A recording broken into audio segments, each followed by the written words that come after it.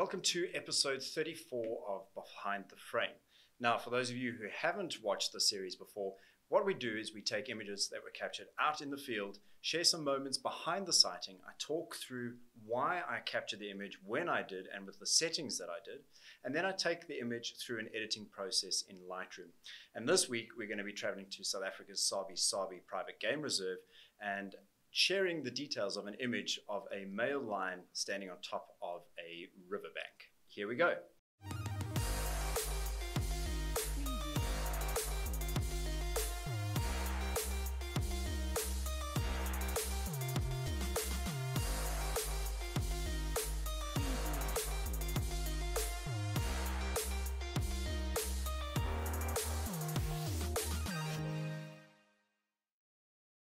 Right, so silhouettes in wildlife photography are very popular, especially when there's beautiful, dramatic, saturated, contrasty, orange, pink clouds in the background. And there's nothing better than having a leopard or a lion or an elephant or some sort of charismatic animal in silhouette against a beautiful sky. And today I'm going to be sharing a moment from a safari that we were conducting in the Sabi private game reserve last year during lockdown. It was with all of our guides, and we had an incredible moment where we'd spent the afternoon with some lions, late afternoon, getting there when we thought they would be most active, and sure as nuts, they got up and started to walk. They dropped down into a riverbed. We knew that they were going to go across there. There was water on the other side. We anticipated their movement, got down into the riverbed, had them walk straight onto us, and then they popped up the other side. And this was late in the dry season. The sun had already kind of just gone below the horizon. There was a lot of smoke from fires in the area, and it gave the sky a really beautiful color. And what happened next was fairly unexpected, and managed to grab one or two little shots in between. I'm going to share some of the sighting with you guys now as I share some video footage from the Atomus, which I used to record the scene. And you can see here, we've got the male lion. You see the tracking of the EOS R6 locking straight onto that high point of contrast. You'll see that there are 3 lines here. In total, there were actually 4. The challenge here is that at no point up until now, still nothing there. You can see that with a silhouette, you're losing all the detail of these lines. You can't quite work out that the lion on the right-hand side is even there. He looks like he's merging with the bush. And up until this point, watch now, when he turns his head slightly, that is the moment. That's the profile that we're looking for. Unfortunately, he looked to the right. And when he starts to move off to the left here, watch what happens. Kind of doesn't ever walk straight over, and then all of a sudden he starts to merge, and before you know it, his belly is merging with the horizon line. So a tricky scene, lots of potential. Was I able to grab something out of it? Well, I think I was, but I want to show you a couple of the frames from that clip just to give you an idea of what I'm talking about and how difficult it can be, and how to choose the right frame out of that sequence. So if I have a look here, this is a selection of 3 images from the frame. And a cool feature that you can use here in Lightroom is if you select these 3 frames and you hit N, it takes you into survey mode. Now, I've already selected just these 3 frames for an example, but if you had 30 images from the sequence, you could do this with all 30 of those images. And then just based on the thumbnail alone, using N and the survey mode, you are then able to assign ratings. You can flag, you can reject. So if I wanted to drop one of these images out of the mix, I just simply click the X and it folds away, and do the same thing there. And then I'm left with my hero shot. But I digress. So let's have a look at this.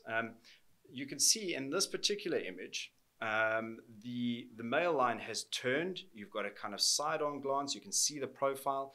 And if you look at it even at a thumbnail level, you can work out that that is a male lion.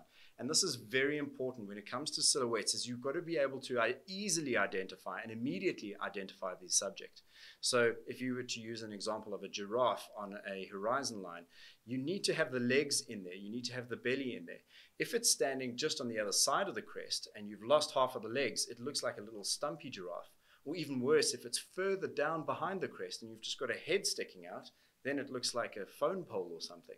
So when it comes to silhouettes, you've got to be very, very selective of the frames that you choose and the moments that you capture. You can see this male lion off to the right here. You might not really be able to see, but you can just see a backside and a bit of tail. He's not even part of the frame. This is all about this guy. And if I have a look at kind of the images after this, this just looks awkward. I mean, at a thumbnail level, it could be, it looks like an ostrich with its head in the ground if you use your imagination, but certainly not immediately obvious that it's a male lion. Maybe if we've got the leg coming through here with a bit of a paw, it could work, but it's not the side-on profile, which is immediately going to say that is a male lion. And then if I look at this next image, it's all kind of crippled and kind of bundled up into one frame, and it doesn't quite work. So if I have a look at this, this is the frame that I'm going to be choosing as the hero shot, and as you can see, it's already been assigned 4 stars. So this is the shot that we're going to work with, and there's a lot of potential in here. These skies, the drama in the scene is just fantastic.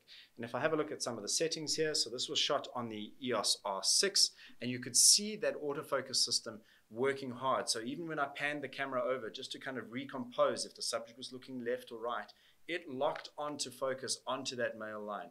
It didn't quite go for the eye, but obviously this is in a silhouette position, but you could see it utilized the point of highest contrast of this male lion against that sky, and it held it even when I was panning across left and right in low light. So talking about low light, this was taken on an 85mm 1.2 lens at f1.6 and ISO 1600. Now, 1.6, 85mm, and bearing in mind that the subject is quite far away, it's obviously not going to be too much of an issue in terms of depth of field. Lovely separation from the sky in the background, but if the subject was a lot closer, I may have needed a little bit of extra depth of field, but in this very low, poor light conditions, just giving it a little bit extra from f1.2 to 1.6 was perfect. Also bearing in mind that the scale of this image is not about the detail, it's about the bigger picture. And as long as I get my focal point bang onto my subject, I'm going to be happy with that. In terms of the shutter speed then, 1/400th of a second, negating any movement, and then underexposing by 1 full stop. Again, you'll see that this is a bit of a thread for me, but I like the moody images.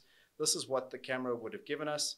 But remember, I'm not interested in what's going on over here. And ideally, I would have liked it if this male lion had crested and stood a little bit higher. But this is the part that's really going to draw the attention, is the head here. So this is what the camera has brought out as the raw file. And we are now going to start to take you through on a bit of an edit as to how I would process this image and get to the final image, which I will then share with you all at the end. So let's have a look. The first things first is to look at the crop on this. And I think you will agree that the bushes on either side don't really add anything to the scene. Neither does this male lion over here. It kind of complicates things. So immediately, because of the sense of the scale with the sky, I'm thinking that we need to do a portrait orientation on this frame, take out the backside of that other lion, and probably go for something along these lines, lines, excuse the pun, and something along that. Now, what that's done is it's taken away the distracting elements of the bush, the lion's backside over there, these 2 trees on the side here. We could look to do an alternative landscape orientation and kind of cut that out and then include this. Now, I must say that this would have been my preferred kind of scene. However, for me, the challenge here is that this male lion is looking to the right. And typically, from a storytelling perspective, we want to give our subject space to look into. If he could have been looking to the left, I think this would have been my preferred orientation for the crop, giving him space to look across here, balanced with this shrub on the side. But in this sense, he's looking over to the right. And this will probably be the image, the orientation that I'll use when generating the thumbnail for this post. However, I feel that the strongest composition here would be to look at a portrait orientation, putting him slightly off center, giving him space to look into, and then maximizing the sky, which is really the kind of the part of the image that we really want to dial up when we go through the editing on this whole thing. So again, looking at the histogram, obviously underexposing, we've got a lot of room for whites, and we're going to just tease these out a little bit here. You can see we're lifting that, making these areas a little bit more bright and punchy. Definitely going to work on the saturation of the image. So if we go all the way up, it starts to get a little bit too out of hand. So I'm going to go maybe about 7 or 9 here, maybe a touch more. I'm going to look at the vibrance as well. And you'll see that the vibrance is just going to start to lift those pinky kind of red tones in the image until we get to something along those lines, which looks quite nice. Come down to the tone curve, and again, working the contrast in the tonal ranges, taking the lights, and watch what happens here. This is where the image is really going to come alive. Now, we don't want to go too far, but I feel like we're going to maybe push this a touch more than what I usually would from a conservative processing side of things. And I'm also going to drop the shadows here. Now, you'll notice then that the foreground becomes quite dark, and that's fine. And if I switch on my blinkies or areas where I've lost detail, so if I hit J, the shortcut for that, you'll see that those areas have lost detail. See these areas highlighted in blue here? It says that we've lost detail in them. Do I really care about that at this stage? No, not at all, because in the greater scheme of things, I'm not showing that part of the subject. The story here is about far bigger scene than the details there, and increasing the contrast between those deep shadows and the beautiful bright skies is actually more in line with creating the story that we're looking for on this frame. So I hit J just to switch those off. I'm going to come down here to the detail. Now, you can see here that we've got quite a bit of noise going on, and I'm not going to move the 100% preview for now because I want to show you what happens if you don't use the masking slider. So as I hold down the Alt key, everything that is white is going to be sharpened. Now, have a look at this. At this stage, there's a lot going on in that sky, and this is where people get very frustrated, because if you're not masking out, and you are kind of just leaving Lightroom to sharpen everything here, especially on images that have been taken at higher ISOs where there is a bit of grain in there, if you're not masking, you're allowing Lightroom to take those edges of noise and sharpen it.